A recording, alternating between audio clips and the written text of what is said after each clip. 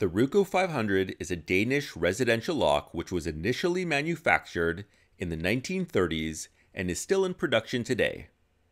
The driver pins in this lock have changed over time, starting with standard drivers, then hourglass drivers, followed by gin drivers, and finally barrel spools. This is not surprising as Ruko was purchased by ASA in 1952, and this is the general progression of drivers that we see in ASA products over time. What sets the Ruko 500 apart is how they manufacture the plug to interact with the gin and barrel drivers. In most locks, this is accomplished by countermilling. Countermilling is the widening of the pin chamber below the shear line so that it matches the shape of the driver pin. This is what gives the gin spool driver its unique picking characteristics, as it will directly interact with and get locked into the plug. This topic is covered extensively in my video number 21, The Theory of Picking Gin Spool Drivers. Instead of traditional countermilling, Ruko milled off the top of the plug above the pin chamber and then encased the plug with a sleeve. This gives similar functionality to direct countermilling. Both of these designs create a space for the gin driver to interact with the plug and require manual counter rotation or float picking to successfully open the lock. In the Ruko 500, the tops of the first 4 chambers are milled away about the short axis of the lock.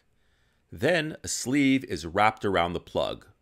Ruko actually produced 2 types of sleeves for their gin driver lock. The older variety of sleeve has an oval cutout for the pins. The newer one has a circular cutout. Once the sleeve is wrapped around the plug, it is fixed into place by these depressions which are pressed into the plug, creating a stationary sleeve.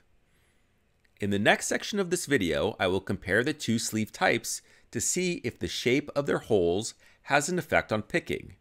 I will be using the same housing, the same pins, and the same keyway so that I can directly compare the 2 sleeves. Before we continue, I wanted to express my deep gratitude to Rune International for donating these locks for this analysis. Okay, let's get to picking. Okay, so I'll be using a Multipick V04, which is one of Multipick's deepest hooks in 4mm thickness. This is because I'll be picking from the bottom of the keyway, and the Ruko RK1, also known as the RU1D keyway, is very paracentric.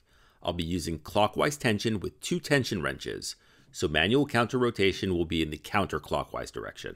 The binding order and the general picking sequence is very similar between the 2 sleeves. The first step is to get all the gins into the milling. Gins 1 and 2 start off in the milling, so I alternate between 3, 4, and 5 until I get a false set. Then float pick all the gins. Pin chamber 5 does not have countermilling, so it will not have to be float picked. Okay, 5, 4, 3, 5, 4, 3, 4, 5, 4, 5. We're in a false set as all the gins are in the countermilling. Just float picked 3. Now float picked 4, float picking 2, 1, and we're open. So that was the oval sleeve, and it was relatively straightforward. The gin set pretty nicely, and none of them really dropped. So let's get this guy apart. Lock him back up. And this is a special follower designed specifically for this sleeve. We're going to start dumping out the key pins. And this is the oval sleeve, and you can see the milling underneath the sleeve. That's where the gins get trapped. Pulling out the drivers. And remember, key pins and drivers are going to be the same for both of these picks so that we can compare them. I'm going to arrange all these key pins to make them look pretty for you guys. And let's take a closer look. Looking good. Let's try that sleeve with the circular cutouts.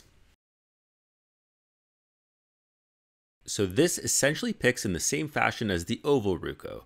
The big difference is that 3, 4, and 5 keep dropping as you attempt to set them. This is known as ping-ponging. To minimize this, you need very precise tension control. I'm now alternating picking 3, 4, and 5 until I get a false set. That signifies that all the gins are in the countermilling. Remember, 1 and 2 start off in the countermilling. And that's the false set. It was very subtle. I'm float picking 4 right now. 5 dropped, so I reset that. And I'm refloating number 4 again. Resetting 5.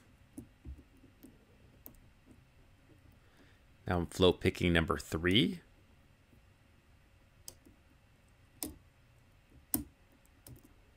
They all feel set and not springy, which means something is caught on the lip of the plug. So I'm going to rock and nudge each one until I get a false set. And there it is. Now I'm going to float pick number 2. That's set. Float pick number 1. And we're open. Nice. And that's quite surprising. This lock with the circular sleeve installed tends to ping pong much more. I got pretty lucky this time. I'm going to take this one apart again.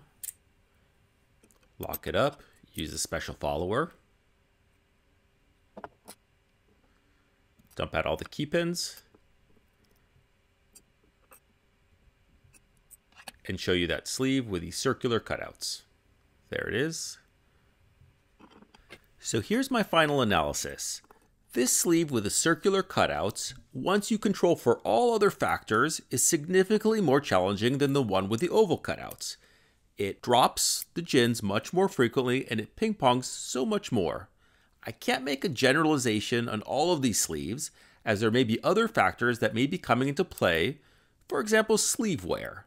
Having said that, I was quite surprised by my picking experience with these two sleeves. I would have assumed that the sleeve with the oval cutout would have been much more challenging.